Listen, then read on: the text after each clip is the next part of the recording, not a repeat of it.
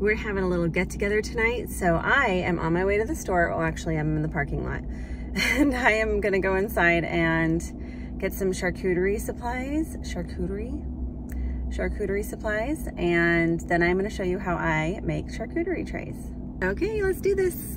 All right, I have my list. Never go into a store without a list. So first thing I am going to get is some crackers. Any kind of crackers that you like will do for a charcuterie board. We usually like to look for something like an entertainment cracker sort of assortment, but since we're not having as many people over, we'll do something a little bit more fancy. I've heard really good things about these crackers, so we'll give these a try. We're gonna do the everything. We absolutely love these Triscuits, especially the balsamic vinegar and basil. These ones are buy one, get one free today, so we're going to get two because we'll definitely eat them. These next ones look really good. This is a great price, $2.69 for these types of crackers, and they're organic. Let's give it a try. All right, next up, we're looking for some salty goodness, a little bit of pickles, some olives. Let's have a look-see. We like these snack kosher dill pickles, and these ones are $2.49 when you buy 4 right now. So let me see if I can find a better price. Okay, so this store brand over here, this one is $2.49 when you buy 1, so I'll get these. Next, we'll look at olives, and I'm actually going to skip olives today, but I do recommend these Kalamata olives if you're looking for some olives for your charcuterie board. Green olives are okay too, though. That's your cup of tea. Let's hit the veggies and fruits next. Ooh, look at these bell peppers. They look amazing. Normally, I go with a yellow or orange. The green tend to be a little bit bitter, so I'll stick to the sweeter options. Let's get this one. Gorgeous. I also love tomatoes for a charcuterie board. I usually try to look for something like this. The red ones are good, but they're not as sweet. So I'll go with something that's a little bit darker red, almost like a dark greenish red color.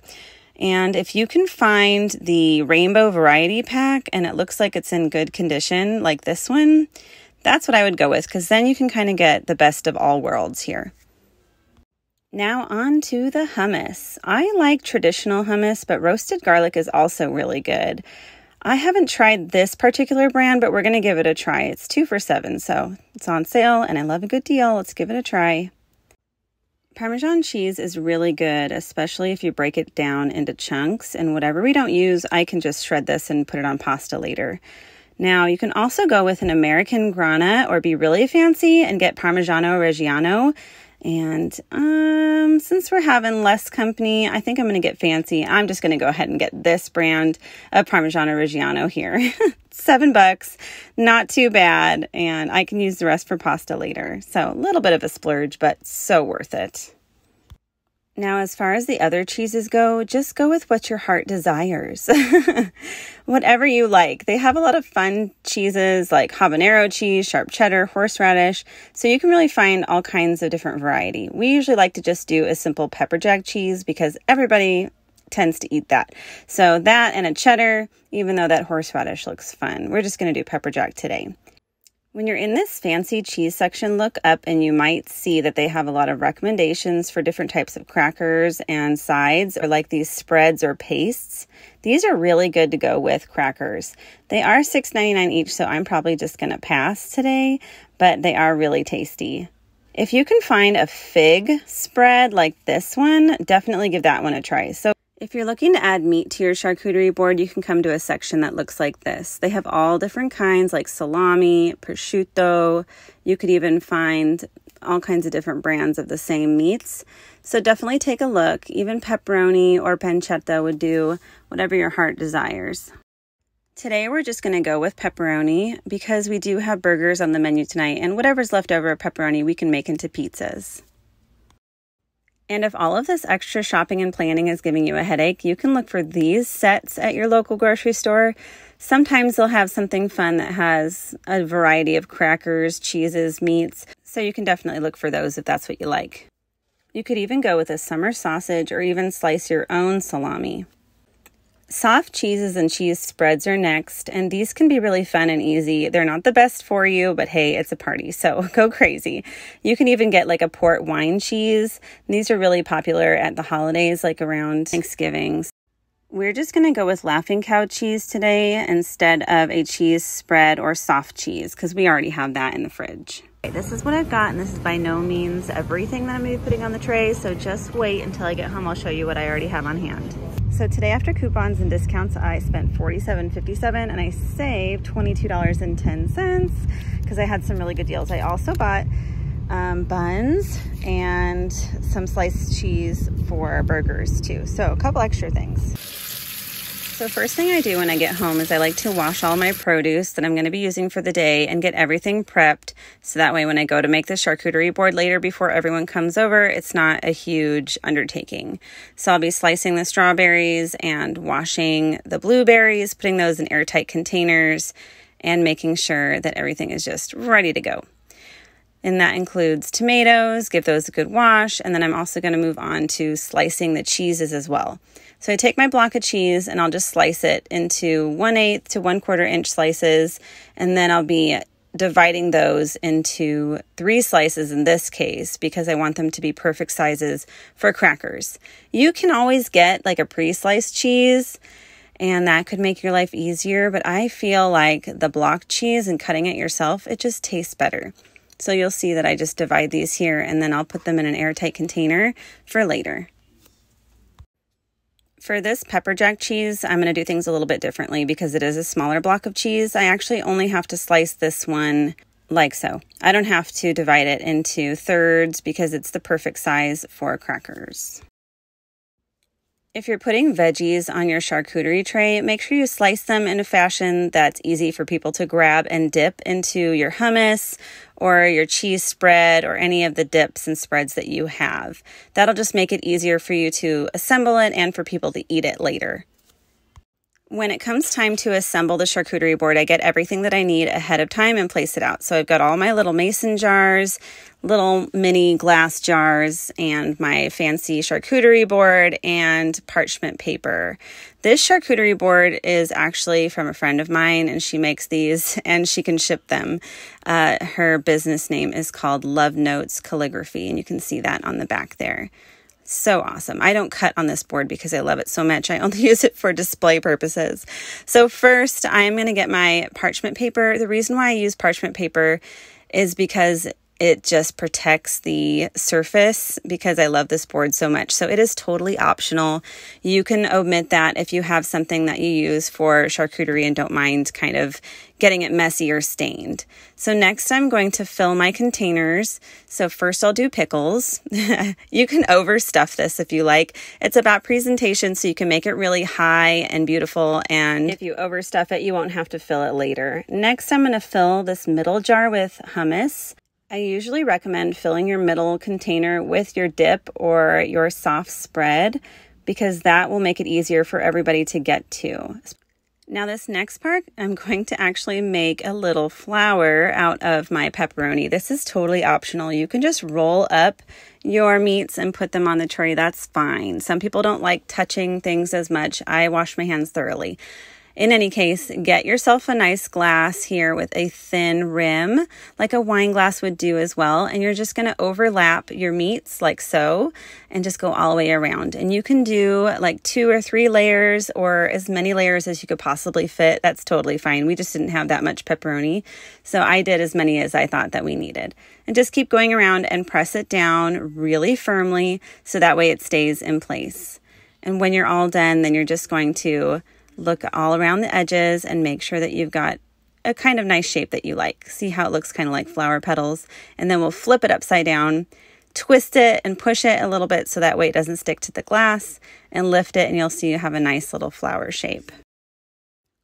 Next, you're going to want to move on to your cheeses and then your crackers because these are going to usually be the highlight of your board, and you're going to want to have a whole lot of them on there. And they take up a lot more space and take a lot more planning. So I always recommend doing those ones first. And you can always change your mind and move things later, But the general rule of thumb is you want to have the same cheeses and options on both sides of the tray. So that way, no matter where anybody is standing, they can get to that cheese or those crackers. And again, you can just play with this. It doesn't have to be professional. It can just be whatever looks pretty to you. I like to put a variety of different crackers, stack them all up, kind of like a deck of cards, and spread them out. And then you can see I kind of tuck them underneath the cheese there to give them a little bit more height.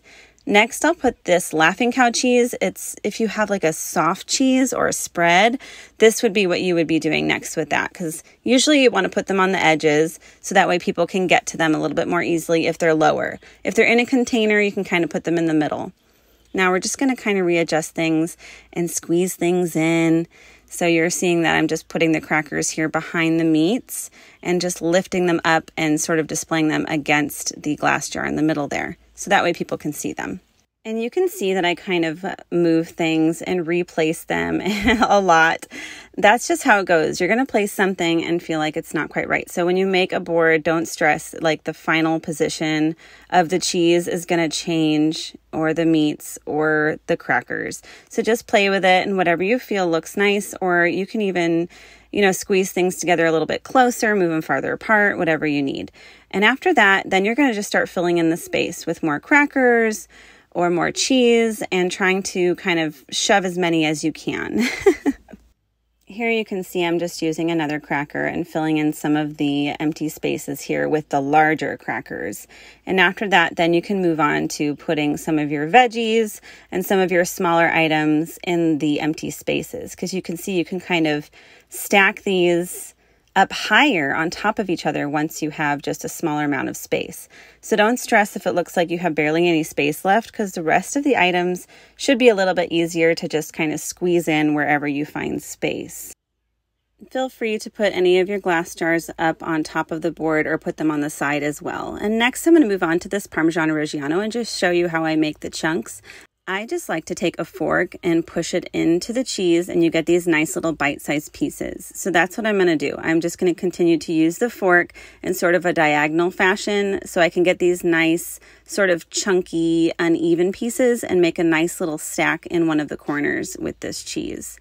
And that to me is the best way, especially if you're going to wrap meats around the cheeses and then put them on the crackers. It's a great little shape, perfect little bite-sized chunks, just like that. And these ones, since they're irregular and kind of bumpy like that and not all smooth, they're really easy to stack too in a big old cheese mountain. So that's one reason why I like to use this cheese too, because it looks really pretty and gives a little texture to the board as well. Next, I'm going to move on to the fruit. I have blueberries this time. I actually prefer blackberries, but you want to make sure that you try to get as much of the moisture off before you place them, because you don't want to have soggy crackers just because the fruit was a little bit wet from when you washed them. So make sure they're very dry. And these are really nice though, especially little berries like raspberries or blueberries to fill in the space. And now, of course, I have to add sweets and chocolate.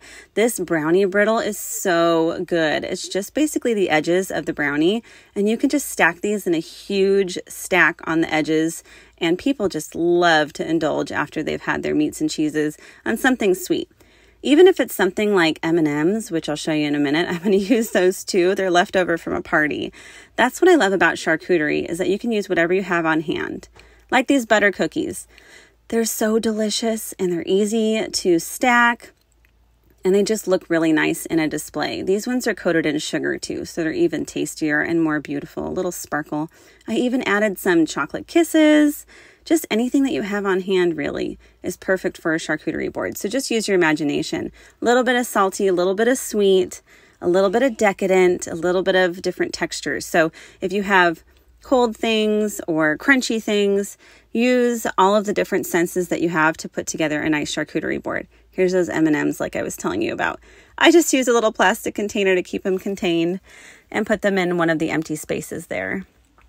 Once you're all done, now you're just going to do the finishing touches by adding extra cheese or extra meats, crackers, stacking things a little bit higher, filling in all that extra space. So this is just the end where you feel like you want to add more so you don't have to refill later. And then right before the guests arrive, that's when you want to open all your soft cheeses so that way they don't get sort of crusty before everybody comes. Put a little knife and make sure you have enough spoons and things, and you can even add some of your produce to the dips if that's what you like. It adds a little bit of color as well.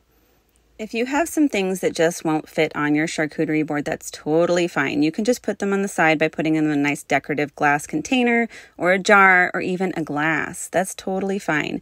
Just put them right next to the board and they'll fit right in. Once you're all done, just do a last minute check in your pantry for anything else that you'd like to add. And there you have it. You are all done. You made a beautiful charcuterie board that doesn't have to be picture perfect, but all it really has to do is feed everybody and everyone is going to love it. Seriously. So delicious and perfect for parties and get-togethers or even just for lunch. If you like this video, please be sure to hit that little thumbs up. And if you want to see more, please subscribe to my channel and hit the little bell so you can get notified when I post. And please put down in the comments if there's something that you'd like to add to your charcuterie board. I'm always looking for tips.